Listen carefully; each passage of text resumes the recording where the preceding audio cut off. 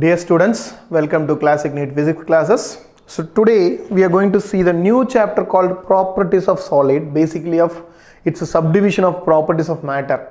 So ஒரு solid ஓட properties அதோட குணநலன்களை பத்தி படிக்க போறோம். Properties னா என்ன குணநலன்களை பத்தி படிக்க போறோம். So we are going to see that first thing, the defining the matter, whatever things, anything that has a mass. So you can see this is the matter. Anything that is having a mass and occupying a space. Occupying space na எடத்தை அடைச்சிக்கிட்டு அதுக்கு எடை இருந்து mass இருந்துச்சு அப்படினு சொன்னா நிறை mass நிறை இருந்துச்சு அப்படினு சொன்னா so that is called it as matter. That matter is classified என்னென்ன classify ஆயிருக்குதுன்னா solids and basically பாத்தீங்கன்னா fluids வந்து liquids and gases அப்படினு சொல்லுவோம். Now we are going to see that what are the states of matter. Say example solid, then liquid, then gas. So these all the states of matter. நம்ம உலகத்துல அவைலபிளா இருக்கிற states, ஒரு மேட்டரோட states, அதோட என்னென்ன வடிவத்தில் இருக்குது எப்படி இருக்குது அப்படின்னு சொல்றது வந்து பாத்தீங்கன்னா சாலிட், லிக்விட் அண்ட் கேஸ். இதை பத்தி தான் ஃபுல்லா இப்போ நம்ம படிக்க போறோம். சம் ஆஃப் த ப்ராப்பர்ட்டிஸை பத்தி படிச்சுட்டு இப்போ சாலிட் ஃபர்ஸ்ட் வந்து சாலிட் படிக்க போறோம் இல்லையா. சாலிட்னா எப்படி இருக்கும்? சாலிட் அப்படின்னு சொன்னா டிஃபைனைட் ஷேப் இருக்கும். And then you can define the boundaries. இது வந்து பாத்தீங்கன்னா இதோட ஷேப் வந்து மாறாது. So it is having fixed boundaries. So you can have, so if you take a center வந்து நோட் பண்ணீங்கன்னா சென்டர்ல இருந்து what is the distance of this, இங்க என்ன distance, இங்க என்ன distance, இங்க என்ன distance, what are the distance, what is the shape you can define, what is the shape you can define. Okay வா. Second வந்து it is having a fixed volume. This is having a fixed volume. அதோட கொள்ளளவு. So you can see that is a fixed இருக்கும். So you can see that they have a negligible compressibility. You can compress பண்ணா இது வந்து negligible compressibility. You can compress பண்ணிட்டு மறுபடியும் வந்துரும். So it is having a rigid இருக்கும். So either இது break ஆகும் இல்லைன்னு சொன்னா deformation. அந்த ப்ராப்பர்ட்டி பற்றியெல்லாம் நம்ம படிக்க போகிறோம். Then அது ஏன் அப்படி இருக்குது அப்படின்னு சொன்னால் உள்ள மாலிக்யூல்ஸ் எல்லாம் வந்து உங்களுக்கு தெரியும், நீங்கள் கெமிஸ்ட்ரியில் படிச்சிருப்பீங்க, பாண்டிங்கில் அட்டாச் ஆகிருக்கும். அந்த இன்டர்மாலிகுலர் ஃபோர்ஸ் வந்து பார்த்தீங்கன்னா அட்ராக்ஷன் வந்து பார்த்தா ரொம்ப மேக்ஸிமமாக இருக்கும். அதே மாதிரி இந்த மாலிக்யூல்ஸ் உள்ளே வந்து மூவ் ஆகாது, அதோட கைனடிக் எனர்ஜி வந்து ரொம்ப கம்மியாக இருக்கும். ஸோ இது எல்லாமே பார்த்தீங்கன்னா ப்ராப்பர்ட்டிஸ் ஆஃப் solids. So நம்மளோட சாலிடோட property, basic property. Solid have a definite shape and distinct boundaries. Solids have fixed volume. They have negligible compressibility. Compress பண்ணி அதை வந்து டிஃபார்ம் பண்ண முடியாது. டிஃபார்ம் பண்ணால் அதோட ப்ராப்பர்ட்டி மாற ஆரம்பிச்சிடும். They are rigid. அதாவது you cannot change the shape. They are rigid. That's what I told, rigid body. It's like no body in the world is rigid. எல்லாமே resistant body ன்னு சொல்லுவாங்க. But we are assuming it's all rigid bodies. Then their intermolecular force of attraction is maximum. ஏன்னா பிடிச்சி ஒன்று ரொம்ப பிடிச்சி இழுத்து வச்சு எல்லாம் ஒரு மேட்டரா மாறி இருக்குது. ஸோ அதனால வந்து உங்களுக்கு intermolecular force of attraction maximum. The kinetic energy of its particle minimum. உள்ள இருக்கிற kinetic energy அந்த பார்ட்டிகளோட மோஷன் வந்து மினிமமாக இருக்கும். அதனால தான் நீங்கள் ஒரு சாலிடை வந்து ஹீட் பண்ணிங்கன்னா அதுக்கு எனர்ஜி அதிகமாகி அது அப்படியே உருக ஆரம்பிக்குது. அப்போ அது கைனடிக் எனர்ஜி அதிகமாகுது. அப்போ என்னது சாலிட்லேருந்து லிக்விடாக மாற ஆரம்பிக்குது. நீங்கள் வந்து வெண்ணெய் நம்மளோட பட்டர் ஹீட் பண்ணிங்கன்னா தெரியும், அப்படியே உருகி அது என்ன ஆகுது, அதுக்கு கைனடிக் எனர்ஜி அதிகமாகுது. இந்த டெம்பரேச்சர் போகிறதுனால அந்த சாலிடில் அந்த ஹீட் எனர்ஜி வந்து அது it's receive that heat energy, அதை வந்து கைனடிக் எனர்ஜியை கன்வெர்ட் பண்ணி லிக்விடாக மாற ஆரம்பிச்சிருது. So we are going to see about first the properties, some of the properties we are going to see that. Okay ma? So you can see that first thing is elasticity. What is that elasticity? You don't have to see this letters. You can see this videos. You can see that you can deform the things. You can apply the force. நீங்க apply பண்ணலாம் ஃபோர்ஸை, இதோட shape மாறும். again it will come to the original shape. அப்போ இதுக்கு அது that property is called as elasticity. The property of matter by virtue of which body tends to regain its original shape and size after the removal of deforming force.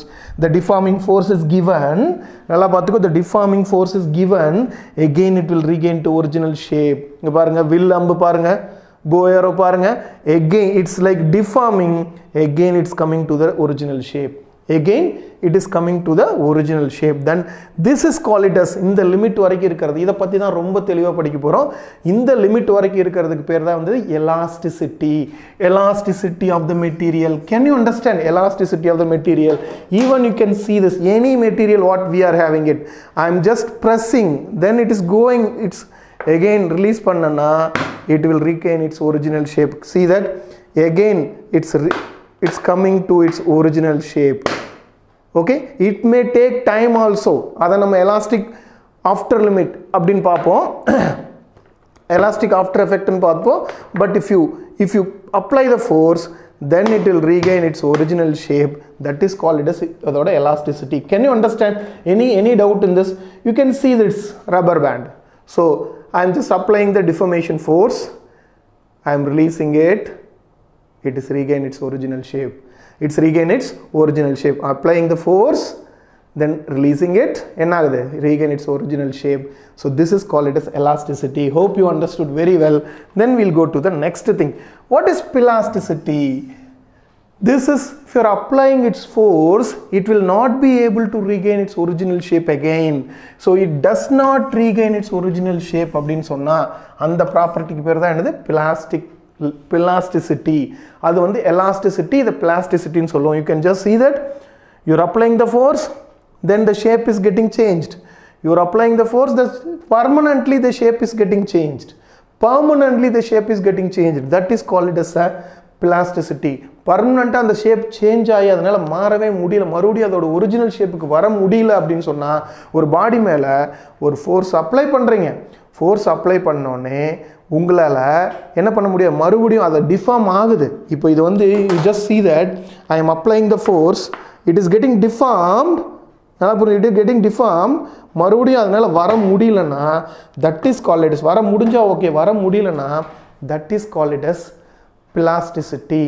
Can you understand? That is called it as plasticity. Okay, can you understand? You see here, you can see here also. Okay, now we are going to see this perfectly elastic body. What is perfectly elastic body? Complete நீ force apply பண்றீங்க, elastic and then plastic you should know. நீ வந்து force apply பண்றீங்க, அப்போ force apply பண்ணும்போது அது கம்ப்ளீட்டா அதோட original ஷேப்க்கு வந்துருச்சுனா that is called as a perfectly plastic elastic body ன்னு சொல்லுவாங்க. அது நீங்க force எப்ப apply பண்ணாலும் கம்ப்ளீட்டா அதோட original ஷேப்க்கு வந்துருச்சுனா that is called as a perfectly elastic body ன்னு சொல்லுவாங்க.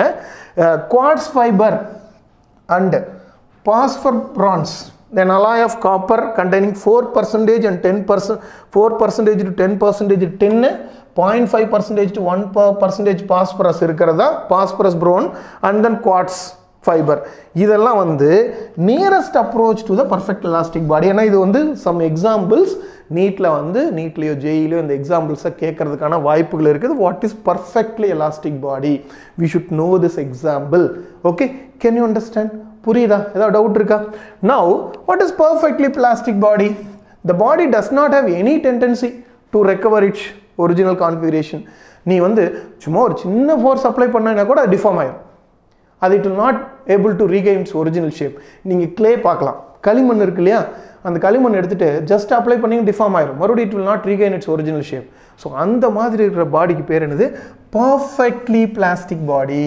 It's called as paraffin wax, wet clay are the nearest approach to the perfectly plastic body. In the world, no body is perfectly plastic or perfectly elastic. Nearest approach. அப்போ இந்த ரெண்டு example வச்சுக்கோங்க. What is perfectly plastic body and what is perfectly elastic body? You have nearest approach bodies. You can have an example. Can you understand? Any doubt in this? Can we go next? Then what is the reason for elasticity? What is the reason for elasticity? Elasticity எதனால வருது? Why elasticity is coming? So we can see that elasticity is coming. See that atoms inside the body contains like all molecules connected together. All molecules connected together.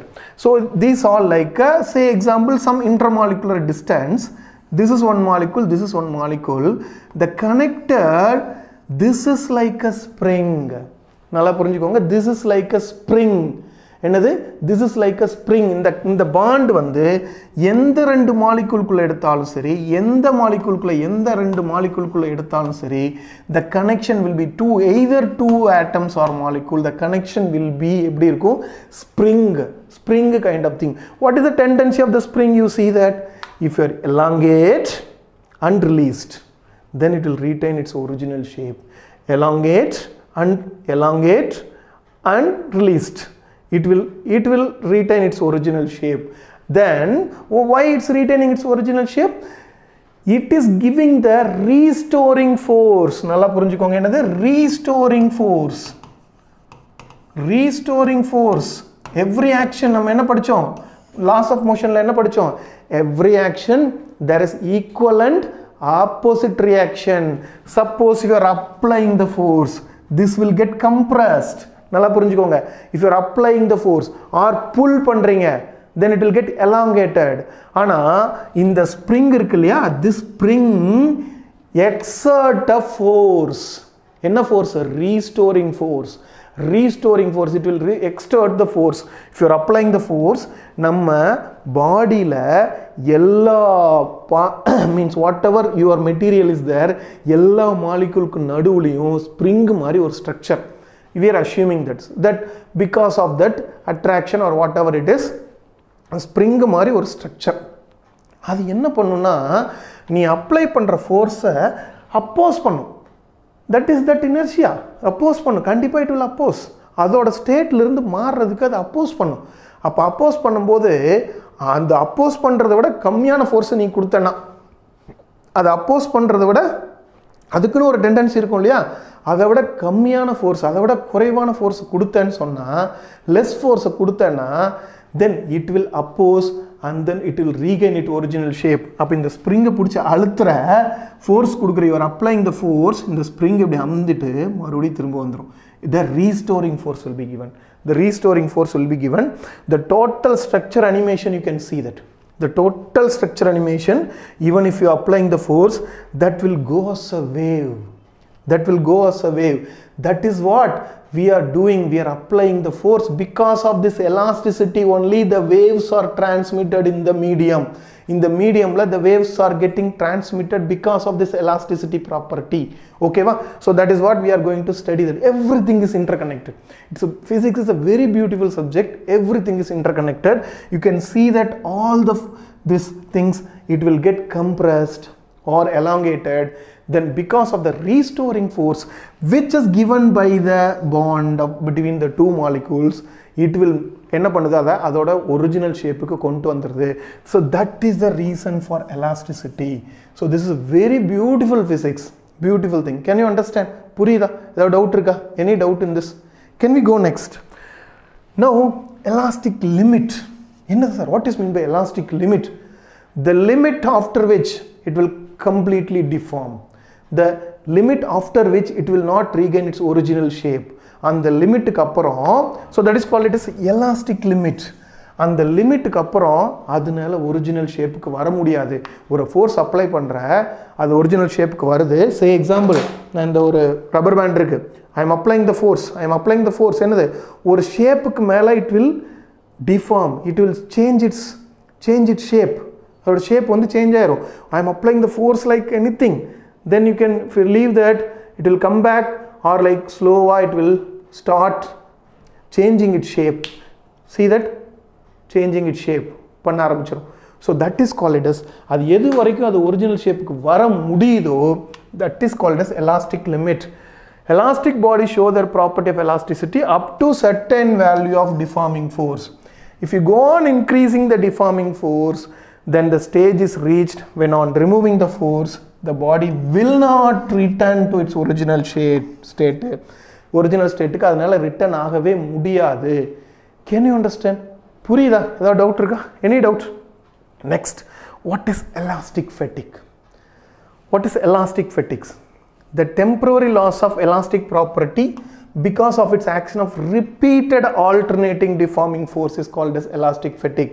So you can see that repetitive-ஆ நீங்க வந்து force apply பண்ணிட்டே இருந்தீங்கன்னா temporarily it loses its elastic property, so that deformation happens. deformation happens. The best example is the bridges. You can just see that the bridges, so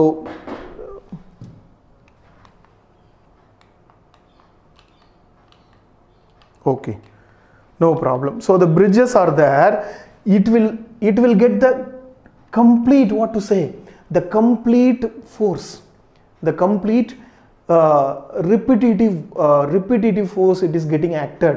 So so it is that is why after long usage of bridges it is declared unsafe. It is declared unsafe. They are saying that ரொம்ப நாள் use பண்ணாங்கன்னா the bridges are unsafe அப்படினு சொல்றாங்க. So அதே மாதிரி spring balance show the wrong reading after they have used for long time. அதே மாதிரி we are able to break the wire by repetitive bending. Repetitive bending, we can see that. I'll get a things, you can see the wire, you can do that. Repetitive bending you can do, then you can see that repetitive bending you can break. You can break. Can you understand that? Repetitive bending we can break the wire. So if you are doing repetitive bending, whatever may be the things, that is what call it as elastic fatigue. Can you understand? So repetitive bending we are doing, we can break. Repetitive bending, this is called it as elastic fatigue. This is called it as what? Elastic fatigue. Can you understand? That is why bridges are declared unsafe after long time, these kind of bridges, because it is acting repetitive things. Okay va? So then the resonance is other part. Bridge மேல வந்து என்னது march fast போக கூடாதுன்னு சொல்வாங்க. That resonance is other part, but we'll see that repetitive fatigue is happening here. Can you understand? Any doubt in this? Now elastic after effect. What is meant by elastic after effect? Elastic after effect, it will regain its original shape. நீ force apply பண்ற, regain its original shape after some delay. After some delay, time delay, it will regain its original shape. That is called as elastic after effect. Can you understand? புரியுதா என்னன்னு சொல்லிட்டு? elastic after effect na நீ force apply பண்ற, ஆனா வந்து it will take many delays.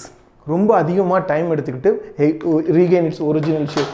You can see you can understand everything in our life. You can see this pen பாருங்க. I am applying the force, then slowly it will regain. It will not regain immediately, but slowly it will regain its original shape. That is called it as, that delay is called it as elastic after effect. That delay is called it as what? Elastic after effect. Can you understand? So you are making it, then you can see that the shape is going like this, then going like this, then slowly it will come back. Slowly it will come back. So if you see that, slowly it will come back and then it will come to the original shape. Slowly, but it will take some time. It will come back. So that property is called it as, அப்ப அந்த ப்ராப்பர்ட்டிக்கு பேர் தான் என்னது? Elastic after effect. Can you understand? Any doubt in this? It's a very interesting, you can see that. Okay, now we are going to see the stress. What is meant by stress? எனக்கு பயங்கர ஸ்ட்ரெஸ்ஸா இருக்குது sir. So that is what we are using this word, right? The force per restoring force per unit area. There is a body, you can see that. You have a body. There is a body. You are applying the force. Then this, what the molecules will be there. நம்ம என்ன படிச்சிருக்கோம்? மாலிக்யூலுக்கு நடுவுல என்ன இருக்குன்னு சொல்லி, ரெண்டு மாலிக்யூலுக்கு நடுவுல you have spring like property. There are two molecules will give what? That restoring force. So whatever the force you are applying, it will give the opposite force. And the force க்கு ஈக்குவலா ஒரு force வந்து என்ன பண்ணும்? The body will give. That is called as restoring force. அப்ப stress எப்படி define பண்ணலாம்னா, restoring force per unit area. That stress equal to, it is equivalent to pressure. It is equivalent to pressure in unit, not exactly equal. We can see the difference. Stress equal to restoring force. Restoring force. When you apply the force on the body, that restoring force per area, that is called it as stress. Can you understand? Purida, restoring force which you are applying on the body, so that many times the applied force will be the restoring force. So the stress will be force per area. So that is what we are defining it. So stress equal to force per area. This is called as a restoring force. You have to say what? Restoring force. Restoring force எங்க இருந்து sir வருது? Atom குள்ள means உங்களுக்கு structure குள்ள இருந்து வருது, body குள்ள இருந்து வருது. அங்க எங்க இருந்து வருது? பாடிக்கு நடுவுல இருக்கிற it's like a bonding நால வந்து வருது. Can you understand? புரியுதா? Some important points we'll see that. What is a unit? You can see Newton per area of meter squared. Suppose if you want to define it in CG as dyne per centimeter squared, I think you know the relation between dyne and centimeter. If Newton is kg meter per second squared. What is our force equal to what? Mass into acceleration. This is what in SI unit. SI unit le நம்ம define பண்ணலாம். இதே CGS unitல பாத்தீங்கன்னா then kg க்கு பதிலா என்ன வந்துரும்? Gram. Meter க்கு பதிலா என்ன வந்துரும்? Centimeter. Second is second only. Now this is like a dyne. இதுதான் dyne னு சொல்வாங்க. Dyne you will find out easily the relation between dyne and this one. Like 1 kg is what? 1000 gram. 1 meter is what? 100. Up 10 power 5. So you can find out the relationship. Then dimensions, we can see that dimensions what? Newton is what? Kg meter per second squared. Then what is that? Area is meter squared. Then if you cancel out this, then what? Kg meter power minus 1 second power minus 2 m l power minus 1 t power minus 2 m l power minus 1 t power minus 2. Can you understand? Any doubt in this? Clear?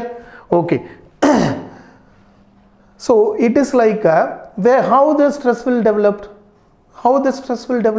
100% external force. உனக்கு எப்படி stress develop ஆகுது? யாராவது ஏதாவது சொல்லிட்டாங்கனா, teacher ஏதாவது சொல்றாங்களா, வீட்ல ஏதாவது சொல்றாங்களா, இல்ல ஃப்ரெண்ட்ஸ் ஏதாவது சொல்றாங்களா, வாட் எவர் திங்ஸ் ஆர், இல்ல எக்ஸாம் வந்துருச்சா, main exam வந்துருச்சுனா stress develop ஆயிரும்ல.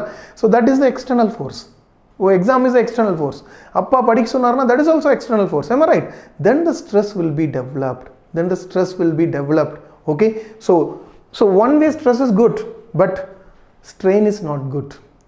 You should get little bit stressed, but you should not get strained. Strain ஆகிறது வேற, stress ஆகிறது வேற. Little bit stress இல்லனா எதுமே நடக்காது. No work will be done. Material பாட்டுக்கு மெட்டீரியல் ஆட் இருக்கும், எந்த ஃபோர்ஸ் அப்ளை பண்ணல, எந்த இதுவும் இல்லைனா களிமண் மாதிரி அப்படியே கிடக்க வேண்டியதான். களிமண்லே if you have to apply the force and then stress பண்ணாதான் you can make beautiful statues, beautiful things. புரியுதா? So next thing is we are defining the stress. We are dividing the stress into normal stress and shear stress. Normal and shear stress. Normal stress na enna, shear stress na enna அப்படினு சொல்லி பாப்போம். Normal stress na என்னன்னா, you can just see that. You can see, you don't have to read the sentences. You will see that if the body is there and the body oda ஏரியாவுக்கு பர்பெண்டிகுலரா, அந்த பாடியோட ஏரியாவுக்கு பர்பெண்டிகுலரா ஒரு force apply பண்ணினா that is called it as a normal stress. And the bodyயோட area, whatever may be the area, even you can take this water bottle, if you are applying the force, this is the area here in the part la, if you are applying the force perpendicular to area, இல்லனா in the direction of area vector is perpendicular to area தான் இருக்கும்.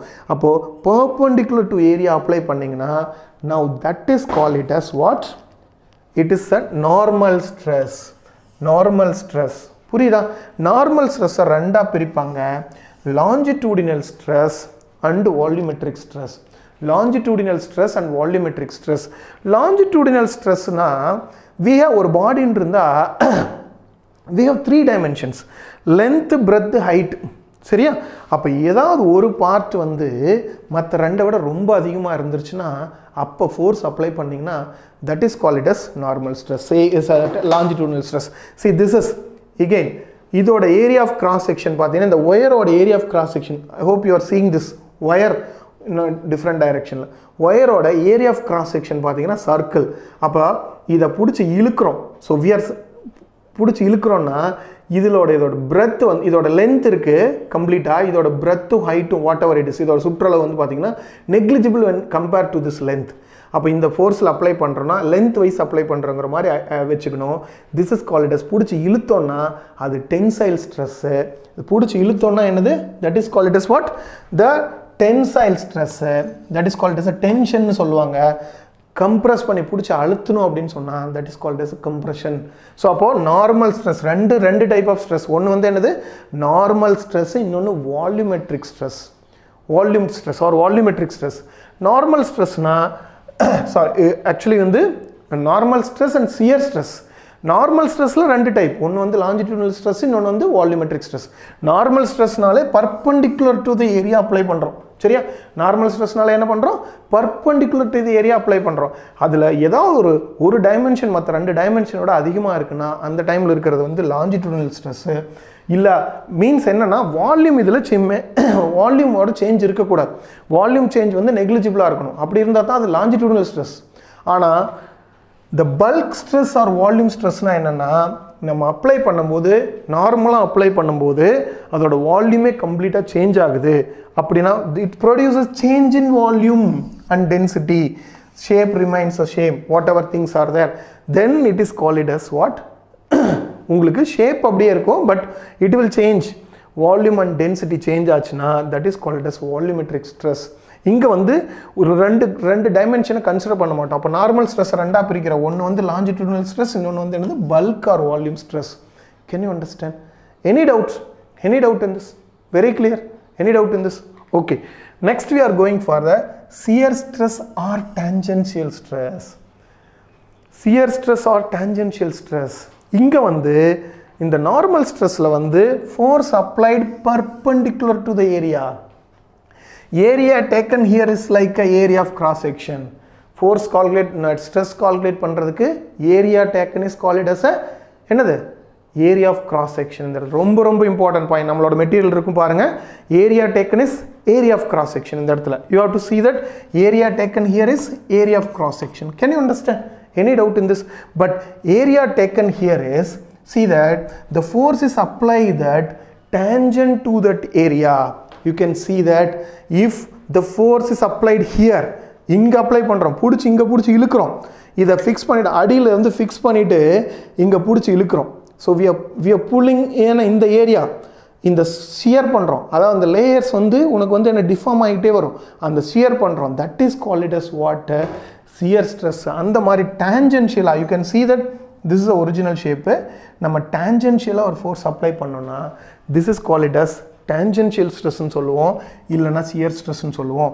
அதாவது மேலே பிடிச்சி இழுக்கிறோம், we are just pulling, அந்த ஏரியாவில் பிடிச்சி இழுக்கும்போது ஸோ இட் வில் டில்ட், இந்த பாடி total body will tilt.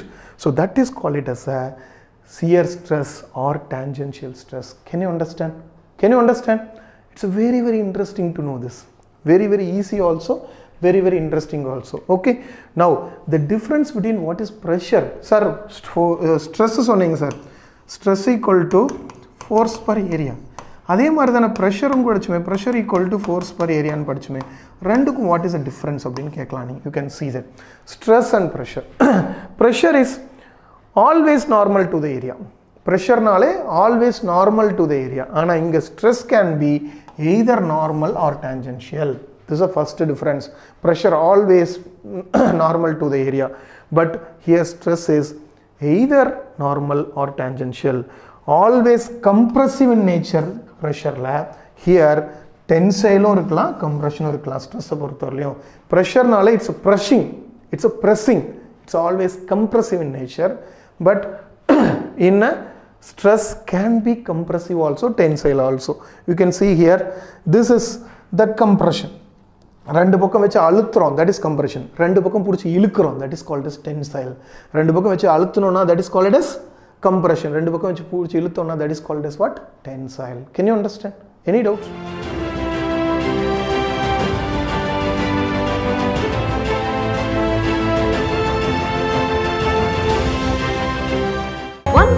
First floor, PS Square, SKS Hospital Road, opposite to Ponusami Counter, Kalyanamandapam, Salem. Contact 78670 14165.